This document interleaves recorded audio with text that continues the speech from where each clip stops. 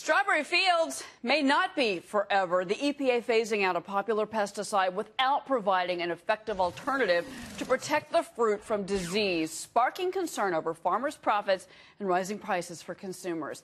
Is this another unintended consequence of government regulation? Joining me now, Mark Murai. He is a third-generation farmer, and he is president of the California Strawberry Commission. This is a fascinating story, Mark, in that the EPA has come down on you. They want to pull out one pesticide, but you don't have an alternative.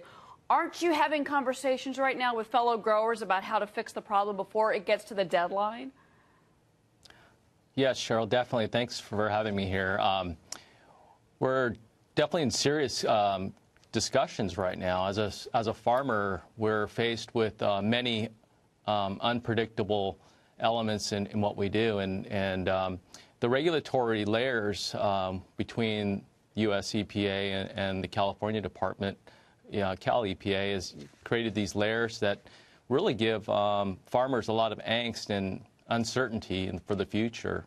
It's very difficult to plan and put your farm plan together, and it's very difficult to see a future for the next generations of farmers in this country. Well, how is this hurting farming now? Are you seeing increased competition for Mexican farmers because they see an opportunity here?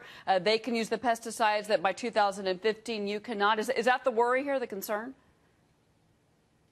Well, I think that's a concern, but I think we really keep our concerns very close to home, where our yields can be severely impacted by 50%. And with the increased need to show a viable business to the banking industry and, to our customers that serve the consumers, we have to show that we can produce a crop of food, of strawberries, consistently and safely. And I think our California growers are definitely working hard to meet that challenge, but it's a difficult one. Mark, I have to say, as someone that lived in California for years, I was actually surprised to find out that strawberry production is now more valuable as a commodity in California than lettuce production. It's a $2.2 billion industry, at least in 2011. Give me a sense of what would happen if you don't resolve this issue with the EPA. What would the value of the industry be in a year, in 2 years?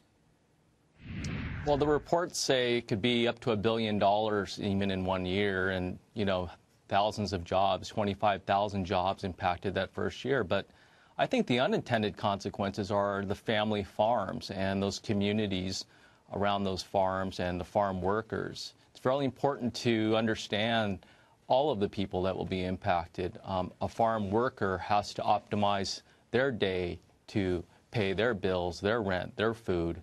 The farmers need to plan and produce a yield. So all of these communities are part of agriculture, are the unintended audiences of regulations that should really be based in sound science, unbiased analysis of the science, and reality. It's very challenging, I know, to create regulation in Washington or Sacramento.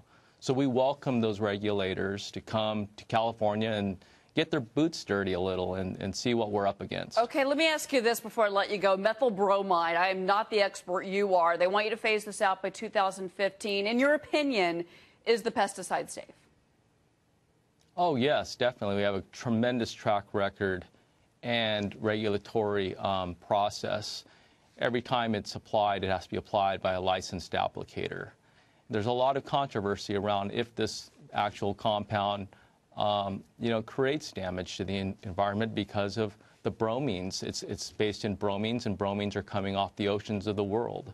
So one volcano can upset the whole apple cart here. You would give your kids strawberries grown if this pesticide was used in the planting process. Your children, you would give the strawberries to.